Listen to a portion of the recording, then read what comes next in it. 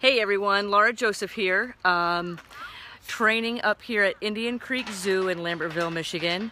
So I've got my giraffe earrings on here on today, and I'm paying attention because whether I realize it or not, Puzzles is expecting.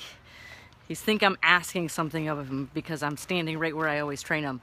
But what I do here is train the animals, including Puzzles, and the staff to help me keep behaviors going as I throughout the week until I come back, because I'm only here on Wednesdays. But I wanted to show you I'm practicing a new hairdo.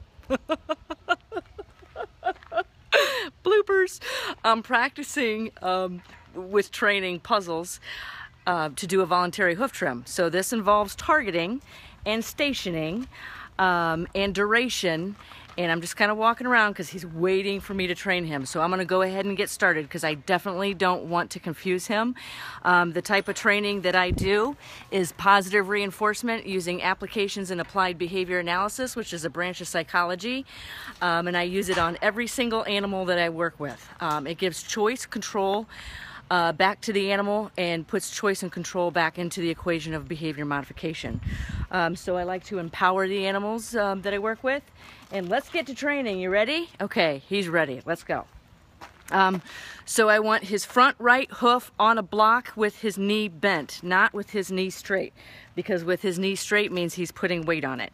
I did not bring my target stick out here, and I'm going to have to call him off of his station. A station means go to an area and don't move until cued to do otherwise. Okay, so I need to move him. Here, Puzzles.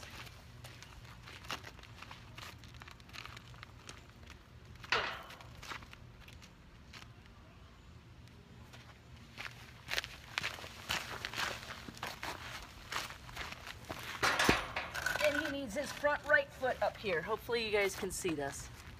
Okay, ready? Over here.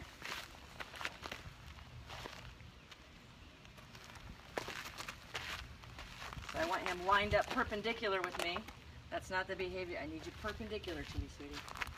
Good. Okay, now he's got all his weight. This is his front right hoof. I need his knee bent. Good. Good. Good. Good. So this is good. Training we've been doing. Good. Good. Good. Good. I'm just getting him prepped. Good. That something's getting ready to happen to this hoof. And I need, I'm going to call him off of it. Good.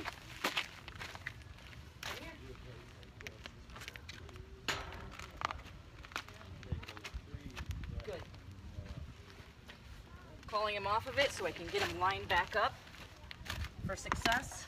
I just want the front right hoof, knee bent. Line up with me. Puzzles. Good. Up. Good. Up.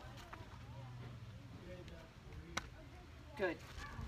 Now he's not necessarily in the position that I want him. I want him facing perpendicular with me because it's a lot easier.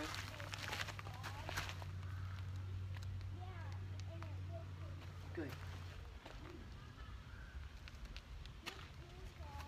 So I get him lined back up again. There you go. Okay, up.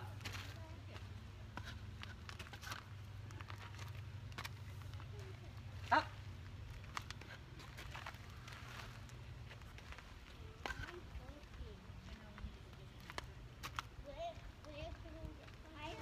Good.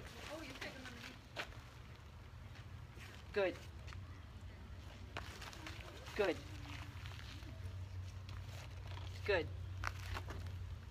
So the word good, G-O-O-D, good, is the bridge because it bridges the period of time, good, between the behavior you're asking and the time the reinforcer is delivered, good. So I'm shaping the behavior of myself knocking on his foot to get him prepped, good. For a hoof trim, good.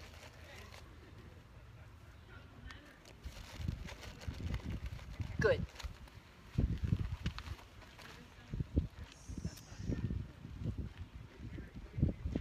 Good. Good.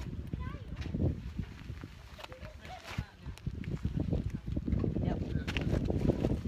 Yeah, good. She showed me the other day.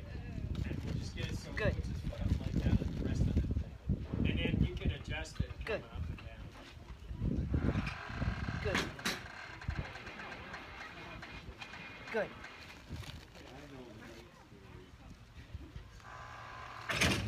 Good.